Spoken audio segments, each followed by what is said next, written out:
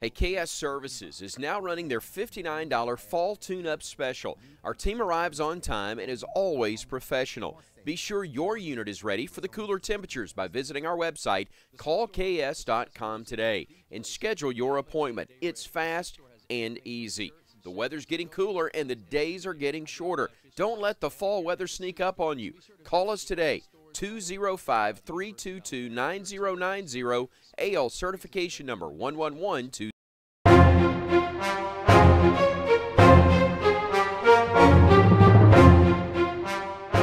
This is your Weather Extreme video for Sunday, February the 25th. I'm meteorologist Brian Peters, and what an active period it's been.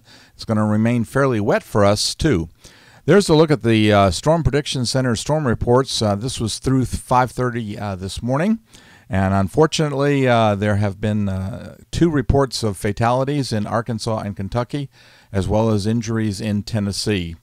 The WPC guys put together a nice map that shows the heavy rains that have occurred. So in addition to the severe weather, we've had a good deal of flash flooding over the area.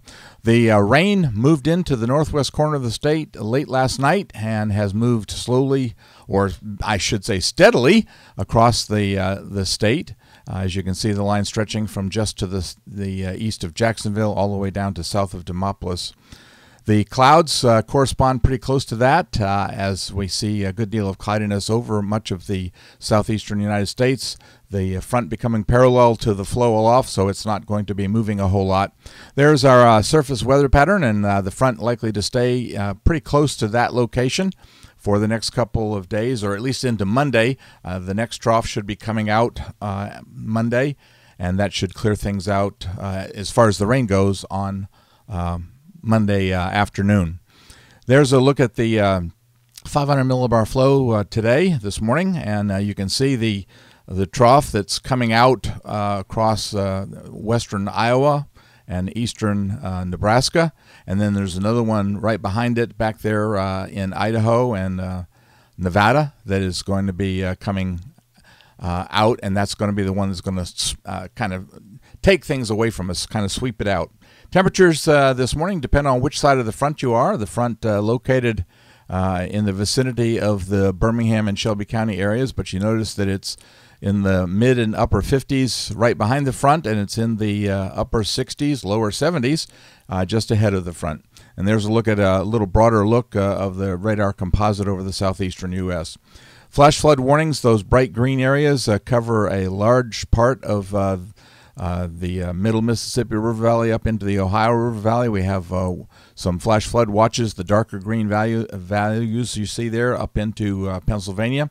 The purples and pinks over the New England and up in north central and northwestern United States, those are winter weather advisories. And the gray you see down in the area of Tallahassee is dense fog. QPF-wise, we're looking at between the 2 events, the one that's occurring now through Monday afternoon, and then the one that's likely to be late Wednesday into Thursday, is looking like widespread 2 to 3 inch amounts across the area.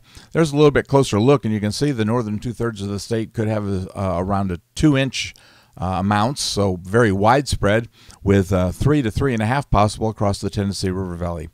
The WPC guys have a slight risk for heavy rains along the Gulf Coast, Louisiana, southern Mississippi, very extreme southwestern Alabama for day 1. And then for day 3, they have heavy rains as possibility over northwestern Alabama, northern Mississippi, and southeastern Arkansas. The Storm Prediction Center has a marginal risk for severe storms along the Gulf Coast of Louisiana, Mississippi, and Alabama for day 1. We see just thunderstorms on day 2. For day 3, we have a marginal risk over eastern Texas or northeastern Texas. And then for day 4, we actually see a risk area over southern Arkansas, northern Louisiana, and northeast Texas. All right, let's get to the model this morning, and there's kind of our ridge that's kind of holding things as we say the front is becoming parallel to the upper flow, so it's just simply not going to go anywhere. We may see a little bit of a lull late morning into the early afternoon in the precip, but I expect additional precip to develop. There's an intermediate time, that's midnight tonight. And you can see the rain developing as that other trough comes our way. There comes the trough coming out across the Ohio River Valley Monday afternoon, and that should once again sweep things out of the area as high pressure moves in and gives us a couple of rain-free days. It does look like this the shear values and the cape values are going to be fairly minimum on this next one, so not expecting any severe weather at the moment. Tuesday, the ridge is really firmly in place, but with that deep trough over Southern California and Baja California. The trough stays with us through Wednesday as that nice closed low opens up into a short wave and heads out across New Mexico. And that will bring the front back to our to the north. It'll be lying down along the Gulf Coast or right in the Gulf of Mexico. It'll bring it back to the north, so look for rain again Wednesday. And taking an intermediate time, Wednesday night at midnight, we've got a nice surface low over Missouri, and then we've got that possibility of severe weather in the Arkansas and northern Louisiana area into northwestern Mississippi. And that indeed, the Cape values, the instability are reasonably good for that area, as well as some shear in that area. So it does look like a pretty good bet that we may see some additional severe weather. That trough moves by on Thursday, so once again that's going to help to sweep things through. I think Thursday will stay wet for the first half of the day and probably be seeing the rain ending from the northwest and west during the afternoon hours. The nice thing is it looks like next weekend's going to be beautiful. We see a nice ridge developing over the central U.S. on Friday. That ridge is there and slides a little bit to the east over the Mississippi River Valley on Saturday. And then we see that ridge still with us on Sunday. So it looks like next weekend, as we head into the 1st of March, will be very nice and dry and not too bad on temperatures. It doesn't look like there's any real extremes. We'll be above seasonal averages, I think. Looking out into Voodoo Country, and there is a change coming. We saw this yesterday, and it's still there. Around the 6th of March, we develop a nice fairly deep trough over the eastern part of the country, and that will change our flow to northwesterly, so that should bring some cooler weather. Primarily probably highs in the 50s and lows in the upper 30s to lower 40s.